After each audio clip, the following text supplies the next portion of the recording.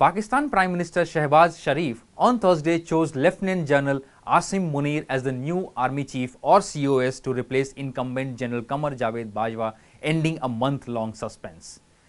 Bajwa is scheduled to retire on November 29 after a 3-year extension.